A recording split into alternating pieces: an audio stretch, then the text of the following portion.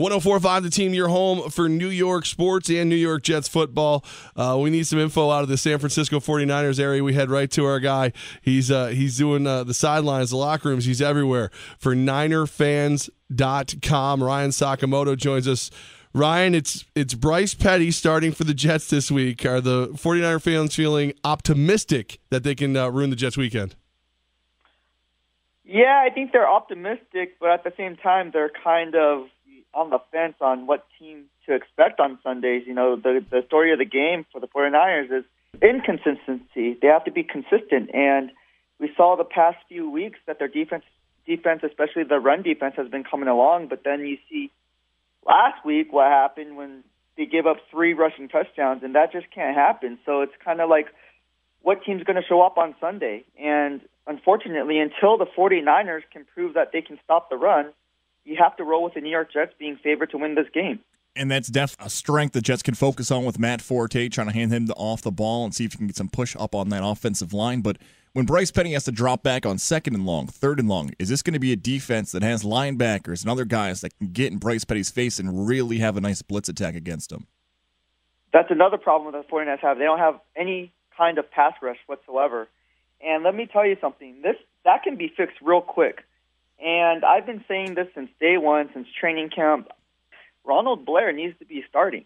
Like, he's better than Eric Arms. You know, why he's not playing, I'm not so sure. But he's the team's best front 7 player in terms of setting the edge, being versatile, and, of course, rushing the passer as a 4-technique defensive end.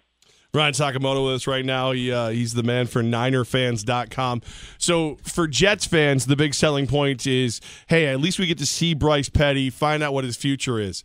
For the Niners, are you guys still looking at Colin Kaepernick and deciding whether or not he's going to be the quarterback of the future, or is his fate sealed? Is he out of there? You have to think that it's all but sealed. I mean, he put his San Jose home up for sale. I mean, that has to say something, right? Mm-hmm. So it's listed. So it sounds like maybe the organization didn't, close the door on Cap, and maybe Cap closed the door on the organization. Anytime a player requests a trade and all of a sudden has to return to the team because the trade didn't go through, and then you hear Kaepernick say that he's excited to play for the 49ers, what kind of player is excited to play for a team that he requested a trade from? Right. That doesn't make sense to me. Ryan, let's just be clear. You report, you're in the locker room, you're on the sidelines, NinerFans.com. Not just the fans, not just the players, not just Colin. Nobody wants Colin Kaepernick in San Francisco anymore.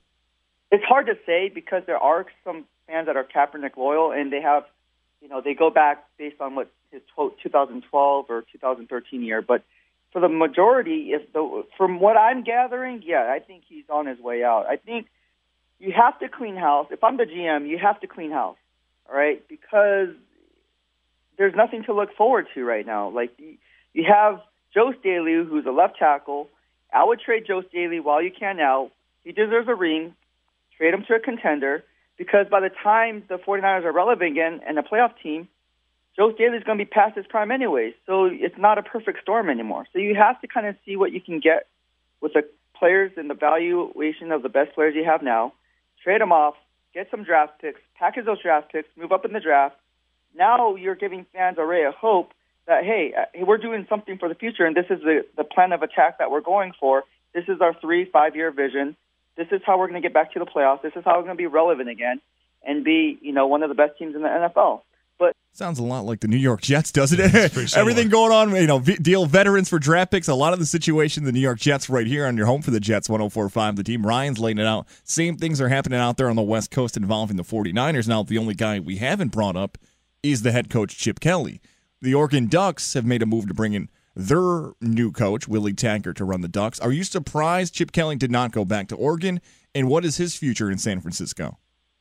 No, I'm not surprised at all. I think Chip Kelly really, really wants to stay and stick this out with the 49ers. He signed a contract. I think he's going to honor that contract as long as Balky or whoever the GM allows him to.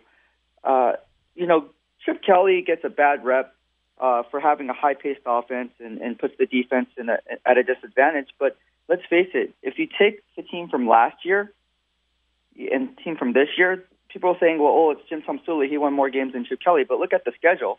And then again, look at what the problems were with under Jim Tomsula, right? They could move the beat between the 20s, but they couldn't score in the red zone. Well, look at their 49ers red zone efficiency this year. It's pretty damn good.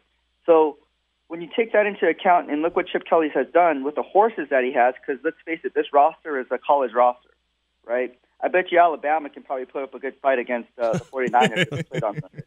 And I'm not joking. Okay, I'm somewhat joking. But you know what I'm saying? They have this. At the end of the day, it's almost like, hey, look, like, what are they doing? You know. So Chip Kelly is a good coach. I really like Jim O'Neill. I think he's an aggressive style of coaching, style that that the players really, really love. You have to kind of see, okay, at some point, man, we have to give some of these younger guys a shot to see what we have, so we can better assess our future and know what players can and can't do, so we know what to look for in the draft. And they're not doing that right now. Ryan, we'll get you out of here on this. It's a Football Friday. When you are a football guest with us on a Friday, you have to make a prediction. And with a score, give us a prediction. 49ers, Jets, what happens this weekend? 49ers, Jets, I'd have to say the 49ers win. Oh, gosh. You know what? I'm going to go with Jets. I can't do it. I'm going to say Jets are going to win this game, and it's going to be a final score of 17-16. There it is, Ryan Sakamoto, NinerFans.com. We appreciate your time getting ready for the toilet bowl that will be Niners-Jets this weekend. All right, thank you so much. Appreciate it.